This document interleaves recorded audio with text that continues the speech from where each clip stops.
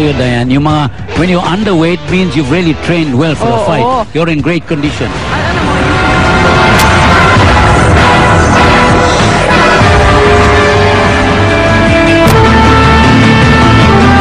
Our fighters. First up to my left, fighting out of the blue corner and winning the silver trunks. He weighed in at 25.5 pounds. His record, 20 wins, including 13 by way of knockout and 3 defeats. He is a former NABA Super Bantamweight champion. Ladies and gentlemen, del Ciudad de Mexico, seeking his revenge, Alejandro Zorrito Barrera.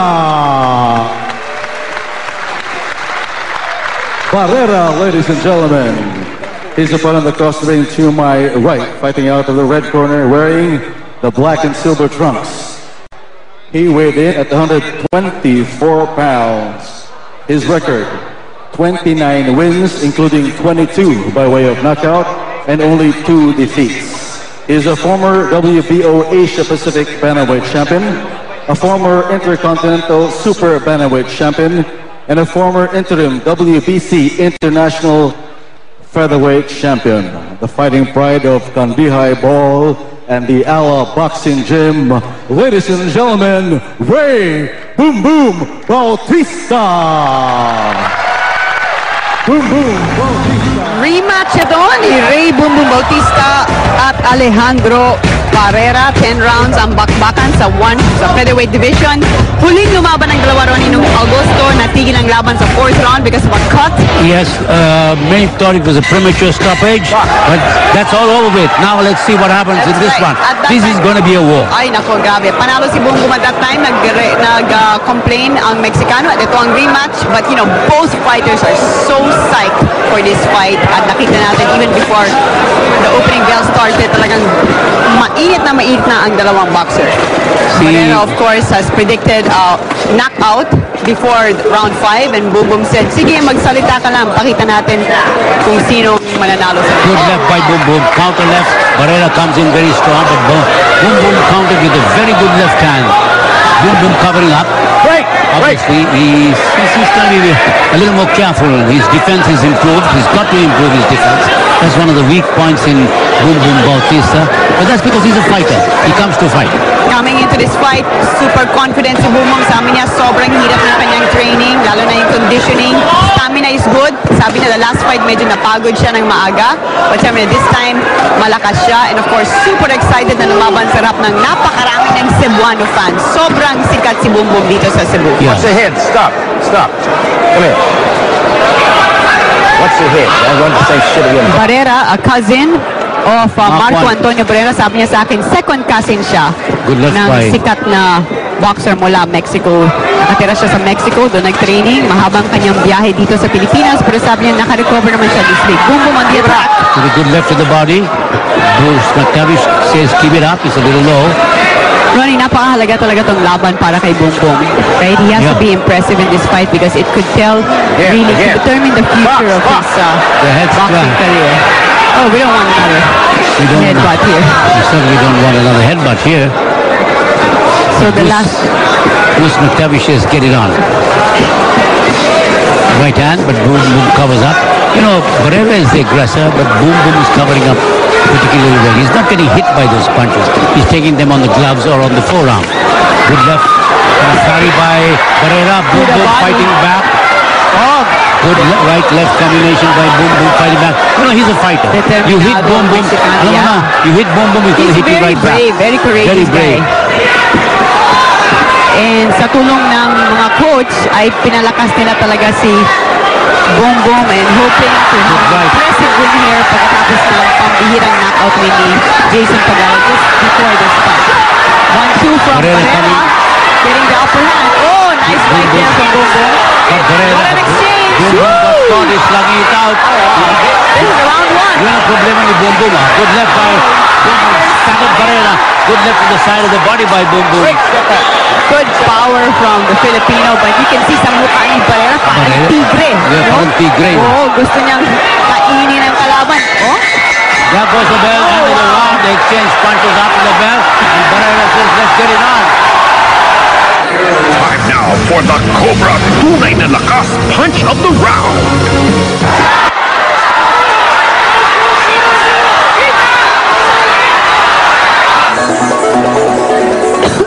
from round 1. Boom Boom explodes with a good left and right, but Barrera covers up.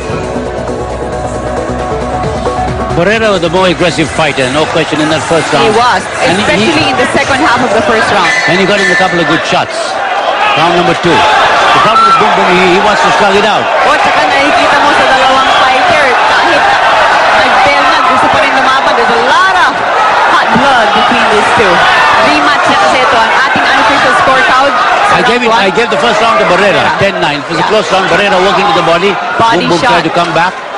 Oh, wow. Good hard right by Boom Boom that time. Barrera trying to walk to the body. But cracked by Boom with a good right hand. Another good right hand by Bautista. You know, Bautista. Cracking combination. Barrera was holding. Boom Boom caught him with some good shots. Gosh, this is And war. no blow by Barrera. Gera to, gera.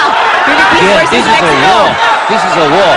Nakatayo ang lahat ng tao dito sa ballroom ng Cebu Waterfront Hotel. Grabe ito mga yung laban ng Mexicano sa Pilipino. Oh, cracking right on the left by Boom Boom. Another good right hand by Boom Boom Bautista. He's touching Barrera with the counters with a lot of power, explosiveness. Well, Boom they Boom both Bautista. predicted a knockout and they sure want to get it. Oh, Hard right by Barrera, but he walked into a right hand from Boom Boom. Boom Boom took it. Yeah, Boom Boom took it. Yeah. Look at the face of these two guys. Talagang gusto nang tapusin ng laban. Oh, blood. A lot of blood coming from the nose of Barrera, who wipes it off with his glove. And the crowd is shouting. Hard right to the body by Bautista. Good left hook. He misses with the right. Barrera walking to the body. Boom Boom covering up. Minsan, Ronnie, pag super ganado na talagang gusto mo nang tapusin, it sometimes gets in the way. Tama. And 1-2 this is combination what by I see Barrera. that what's happening with Barrera. Full of grit. Right, step up, step up. And si Barrera, parang tinatanggal niya yung dugo sa ilong niya para hindi siya maabala. No, see, Oh, Barrera is blood. aggressive. You got to give Yeah. him credit for that. But Oh, yeah. Boom Boom has got the more telling punches so far in this second round. Nagbiyahe all the way from Mexico. At binitawan niya. Hard left by, right by, and Barrera says, come on, but he's getting bloodied. God, this is like war, man. Good right uppercut again by Barrera, closing his eyes and coming forward and getting nailed by Boom Boom This Bautista. is all grit, this fight. This is a war. Heart and grit. This is war. Gera talaga. Guerra talaga. Boom Boom. He's got to pick his punches. Boom Boom's got to watch. Nadadala siya eh. Good body shot by Boom Boom. Left hook. Good right. Tackles Barrera. Another good left by Boom Boom Bautista. Then a right to the body. Yun ang gusto ko si Boom Boom. He's varying his punches in this particular fight. Ito si Barrera's all out. Todo bigay. Kahit anong mangyari. Kahit anong Di ba? nangyari. That was a very big round.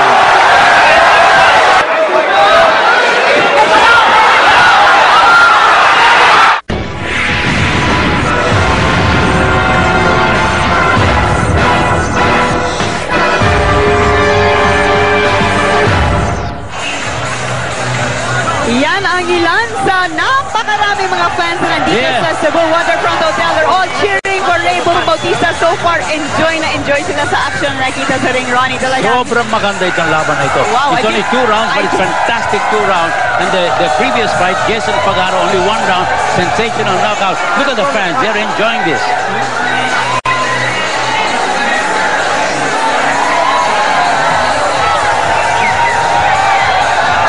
Hindi ko inaasahan na ganito kaaga. Mainit na talaga yung laban. Let's look at the action from round 2. Medyo na-wobble si Barrera pero bumalik siya. Good left hook by Boom Boom. Talagang Barrera's really putting his money where his mouth is. Yeah. Live up to what he said na ina-knockout niya si Boom Boom before round 5. This is round 3. Barrera versus Bautista. By Pride 3 from Cebu, Philippines versus Mexico. The rematch. Ating unofficial Low blow. That was a scorecard low sa blow. round 2. That was a We low give blow it by to Barrera.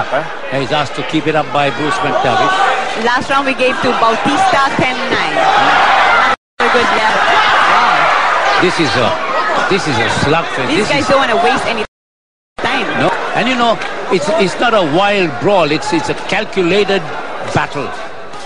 Good double up by Boom Boom. He caught into the left. He hurt Barrera. Another crashing left hook by Boom Boom. Left and a right by Boom Boom.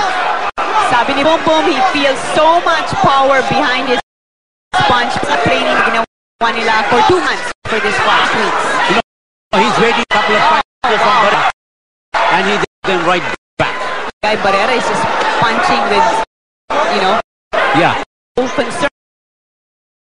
Siya, basta gusto niyang Good left jab. You know, the left jab of Boom Boom has a lot of power. more sting now, no? Yeah. He's got sting in that left jab. Trying to Hanga. stay focused. Ano na Covers ginawa up. niya? Dugo pa rin. Duguan ang ilong ni Barrera. We got some Good right hand by Bautista. Left hook and a crack. He's wobbled. He tells Boom Boom to come on. Sabi niya, come on. Ano itong Mexicano to? Nasasaktan pero gusto. And he's holding. Boom Boom is really cracking him with some good shots. Solid punches from Boom Boom. Boom Boom is very composed, no? Yes. Si Barrera medyo emotional. Sa ring, pero si Boom Boom, determinado, pero kulado ang kanyang mga suntok. We got the crowd here now getting behind Boom Boom. He's connecting his Standing room only sa Cebu Waterfront Hotel. Boom Boom taking some body shots, then waiting to crack back. He's connecting, si Boom Boom. Yes. Good. Very Strong to the head. telling punches. His left jab he's got a lot of sting. Good left hook again. The left hook is the one that's really hurting Barrera. Did a lot of rounds of sparring with heavier opponents. Para paganda ang laban. This is round 3. Scheduled for 10. Laban sa featherweight division. 10 rounds. Good fight. Ah, he's down. Cracking left. Cracking left.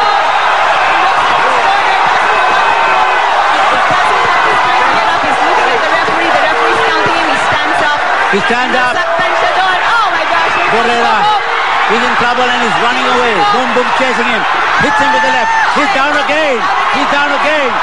Second time. Second knockdown in the third. Hey, Daniel Ponce de Leon, I'm ready for you, says Boom Boom Bautista. It's over! It's over!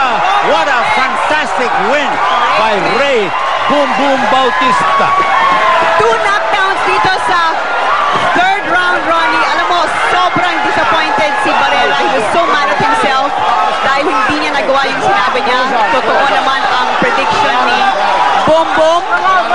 Fantastic Papatunayan performance. niya sa ring na siya ang mas malakas. He wins Oh, what a the rematch. fantastic win.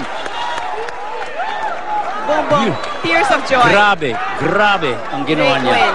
But you know, I felt that Barrera was so emotional coming into this fight. He was full of Well, adrenaline, and he just he punched without abandon. well, Boom Boom was also very emotional getting into this fight, but it was controlled Yes, more emotion. controlled siya. He was a much better fighter today. Mga kontrolado yung suntok niya, may yung galaw niya, yung movement niya, lahat kompleto.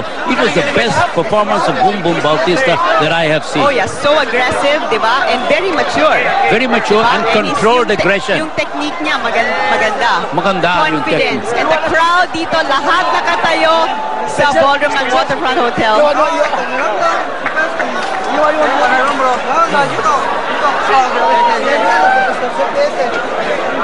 And the canvas is all bloody. Oh. Now for the Cobra tunay na lakas punch of the round.